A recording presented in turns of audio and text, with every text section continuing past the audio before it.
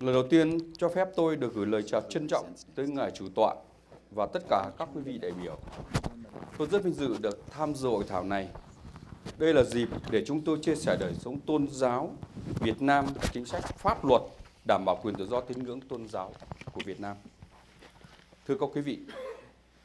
do những đặc điểm riêng về địa lý, dân cư, lịch sử, văn hóa, Việt Nam là quốc gia có nhiều hình thức tín ngưỡng tôn giáo. Mỗi dân tộc, kể cả người Kinh,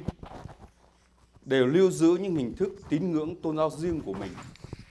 Người Việt có các hình thức tín ngưỡng dân gian như thờ cúng ông bà tổ tiên,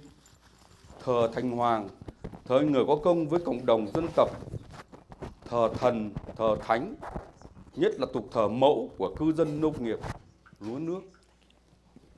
Đồng bào các dân tộc thiểu số với hình thức tín ngưỡng nguyên thủy, còn gọi là tín ngưỡng các dân tộc thiểu số còn gọi là tín ngưỡng sơ khai như Tô Tem giáo, Bái Vật giáo, Sa Man giáo, vân vân. Trải qua thời gian, các tôn giáo lớn lên trên thế giới lần lượt xuất hiện ở Việt Nam. Ban đầu là Phật giáo, được cho là đến Việt Nam vào cuối thế kỷ thứ 2, đầu thế kỷ thứ 3 sau Công nguyên. Tiếp đến là Công giáo vào Việt Nam từ năm 1533. Hồi giáo vào thứ 3 vào cuối thế kỷ thứ 19 và muộn hơn cả là đạo Tin lành vào Việt Nam năm 1911. Đến nay, ở Việt Nam có khoảng trên dưới 24 triệu tín đồ của 13 tôn giáo chiếm tới 27% dân số, gồm Phật giáo, Công giáo, Hồi giáo, Tin lành, Cao đài, Phật giáo Hòa hảo, Tịnh độ cư sĩ Phật hội Việt Nam, tôn giáo Bahá'í, đạo Biểu Sơn Kỳ Hương, đạo Tứ Ân Hiếu Nghĩa, Minh Sư đạo, Minh Lý đạo, Bà La Môn giáo và tôn giáo Mặc Môn. Song có đến 80% dân số có đời sống tín ngưỡng tôn giáo, chủ yếu ảnh hưởng bởi Phật giáo. Sự đa dạng của đời sống tín ngưỡng tôn giáo ở Việt Nam không chỉ về số lượng, loại hình tín ngưỡng tôn giáo, mà là sự đa dạng còn được phản ánh trên nhiều phương diện như quy mô của từng loại hình, có tổ chức trên chục triệu tín đồ, có tổ chức chỉ vài trăm người theo, có tổ chức hoạt động trên khắp cả nước, nhưng có tổ chức chỉ khu trú ở một số địa phương, khu vực nhất định. Nguồn gốc hình thành, có tôn giáo bên ngoài du nhập vào, nhưng lại có tôn giáo bản địa và phát triển vươn ra ngoài nước như trường hợp đạo Cao đài. Có tôn giáo vào Việt Nam bằng con đường hòa bình, nhưng cũng có tôn giáo xuất hiện ở Việt Nam bằng những con đường khác. Xuất phát từ đặc điểm về tôn giáo nêu trên, nhà nước Việt Nam sau buổi thành lập nước ngày 2 tháng 9 năm 1945, tại phiên họp đầu tiên của chính phủ ngày 3 tháng 9 năm 1945, trong tuyên bố và 6 vấn đề cấp bách, Chủ tịch Hồ Chí Minh đã khẳng định tín ngưỡng tự do, lương giáo đoàn kết. Tuyên bố này đã đặt nền tảng cho việc xây dựng và thực hiện một chính sách về tôn giáo của Việt Nam. Từ năm 1945 đến nay, nhà nước Việt Nam phải trải qua rất nhiều giai đoạn cách mạng khác nhau, nhiệm vụ của mỗi thời kỳ trọng yếu cũng khác nhau. Nhưng đối với tôn giáo, Đảng và Chính phủ Việt Nam luôn nhất quán quan điểm trên và không ngừng mở rộng quyền tự do tín ngưỡng tôn giáo của nhân dân, cũng như ngày càng đảm bảo và tạo điều kiện thuận lợi cho nhân dân được thực hiện quyền tự do tín ngưỡng tôn giáo ấy. Có thể tóm tắt những nội dung chính của chính sách pháp luật về tôn giáo Việt Nam như sau. Một là Đảng và Nhà nước Việt Nam cho rằng tôn giáo là nhu cầu tinh thần của một bộ phận quần chúng nhân dân. Mọi người có quyền tự do tín ngưỡng tôn giáo theo hoặc không theo một tôn giáo nào. Và đồng bào theo tôn giáo là một bộ phận của khối đại đoàn kết toàn dân tộc. Hai là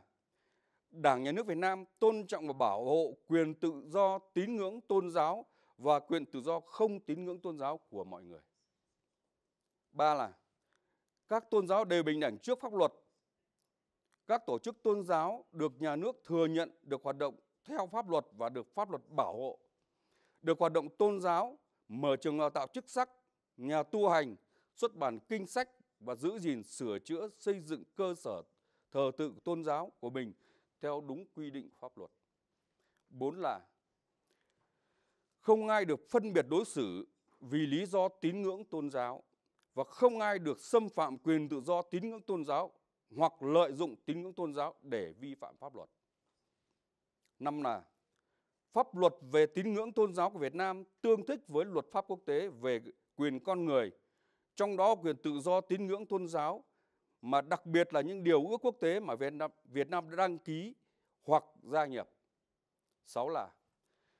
mục tiêu của chính sách tôn giáo của Việt Nam là nhằm tăng cường khối đại đoàn kết toàn dân tộc. Đồng bào các tôn giáo là một bộ phận của khối đại đoàn kết ấy. Tất cả những nội dung trên đây được quy định toàn bộ hoặc từng phần trong các hiến pháp của Việt Nam từ hiến pháp đầu tiên năm 1946, hiến pháp kế tiếp là năm 1959, năm 1980, năm 1992 và gần đây là hiến pháp năm 2013. Trong các văn bản dưới luật hiện hành bao gồm pháp lệnh về tín ngưỡng tôn giáo, Nghị định 92 của Chính phủ ngày 8 tháng 11 2012. All the contents above are regulated in whole or in part in the Constitution of Vietnam, from the first Constitution in 1946 to the next Constitution in 1959, in 1980, and finally in 1992, and the most recent Constitution, which was established in 2013. And the current bylaws include ordinances on belief and religion, decrees that were dated in 2012 of the government providing detailed regulations and measures of enforcement of the ordinances on belief and religions, stating that religions will have freedom to act if they are acting in accordance with the law. Moreover, it can be found in the civil code, the criminal codes, land codes, building and marriage and family laws, residence laws, and laws against HIV and AIDS. Particularly, the Constitution in 2013 used the word everyone instead of the word citizen to refer to objects of belief and religion that will be respected and protected by the state of Vietnam. As those people were increasingly expanding, and not only citizens of Vietnam, those who are restricted to exercise their rights as citizens, but also to foreigners and people without nationality that were in the state of Vietnam also had those same rights. The consistency in the religious policy of Vietnam not only was reflected in the Constitution, but it is also reflected from all the policies and practical actions that have been implemented within the state. So the implementation of regulations on religious organizations are in the Ordinance on Belief and Religion, that after 10 years of implementation of the old ordinance from 2004 to 2014, Vietnam has now recognized 23 religious organizations, totaling 47 religious organizations overall that are recognized in Vietnam, with 23 of them being in the last 10 years. This figure does not include thousands of Protestant groups and many other forms of religious minorities that have registered for religious activity to be established as officially recognized in the future. This is an outstanding result because after the national reunification after 1975, there were only 6 religions and 6 religious organizations recognized in Vietnam, which were Buddhism, Catholicism, Protestantism, Hoa Hao Buddhism, Cao Dai. So secondly, among the religious organizations that are recognized in Vietnam are some having millions of followers, such as Buddhism has over 11 million, Catholics over 6 million, Cao Dai over 2 million, Hoa Hao Buddhism over 1, and the Church of Jesus Christ of Latter-day Saints has already been recognized in Vietnam as well. Thirdly, after the religious organizations are recognized by the state, they will be protected by law in all their religious activities, including building, repairing places of worship, establishing, dividing, and restoring religious organization, establishing training institutions for those who specialize in religious activities, publishing activities, ordination of new leadership, appointment and election of new leadership within the religious organizations, such as Buddha's birthday celebration in 2008. In 2014, there was a conference of World Buddhist women, and the Protestants celebrated 100 years of Protestants in Vietnam. There was also the Catholic Jubilee and the celebration of 50 years of establishing the clergy in Vietnam. So in summary, with the actual diversity of various beliefs and religions that are building and implementing their organizations within the country, we have a consistent policy to respect them, to ensure their rights to freedom of belief and religion, freedom of non-religion should they choose, the religion of everyone, and different religions are equal before the law. That is essential. That is key to determining stability and harmony between the religions of Vietnam and society within Vietnam. This harmony is a desire of all multi-ethnic, multi-religious nations in the world, and we are trying to establish that as well. Despite having achieved so much success in building and strengthening the national unity of citizens, religious unity, and our policies of religious law in Vietnam, it is constantly being improved in order to ensure further protection of the freedom of belief and religion of the people. In the process of finalizing the law on beliefs and religions, we are eager to learn from researchers, scholars, managers that are specialized in this area to better meet the rights of freedom of belief